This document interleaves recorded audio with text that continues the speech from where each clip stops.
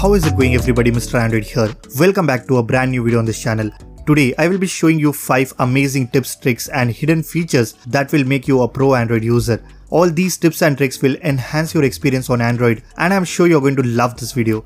With that being said, make sure you guys watch it till the very end. Also, let's aim for 1500 likes on this one. So drop a like, leave a comment and let's get started. First, let me show you a couple of useful tricks related to Google Chrome. Well, we all use Google Chrome for browsing the web, and today I will show you how you can speed up your browsing experience so pages will load faster. All you need to do is open your Chrome browser and search Chrome flags. Here you need to search this keyword called quick and you will find something called as experimental quick protocol. Make sure you enable this option and then relaunch your browser once. After applying these settings, you will notice that pages are loading faster and you will have much better experience. Basically, this is Google's own protocol that aims at making the web faster, but it will only work in websites that are optimized to make use of this protocol. So sometimes you will not see much difference, but still it works most of the time. So I will highly suggest you to try this one out. Before I show you the next hidden feature, a quick word from today's video sponsor Droidkit by iMobie. There has been times when you have forgotten your password and now you are unable to bypass the lock screen. In situations like this, all you have to do is download the software called iMobie Droidkit from the link that I have provided in the description.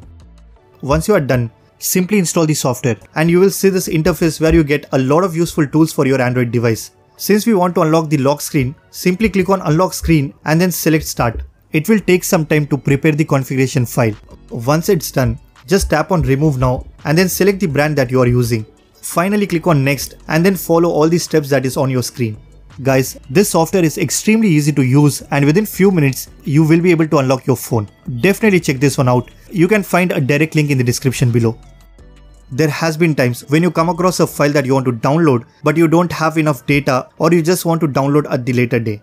In situations like this, what you can do is go to Chrome flags and search download later. Here you need to enable both the options that are download later and download later on Wi-Fi. Once you are done, now when you try to download any file from Chrome, you will get this menu where you can choose a date or time or simply set to automatically download when you connect it to Wi-Fi network. I think it's a very useful feature and it comes handy when you don't have enough data on your phone. Similarly, let me show you another feature by using which you can schedule your messages. First, you need to make sure you have installed and running the latest version of Google Messages on your phone.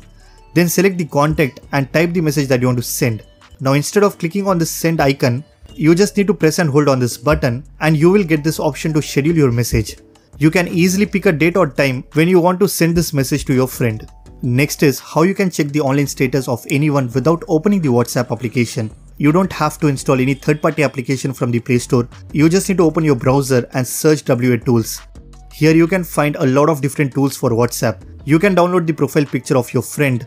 You can check whether a phone number exists on WhatsApp or not.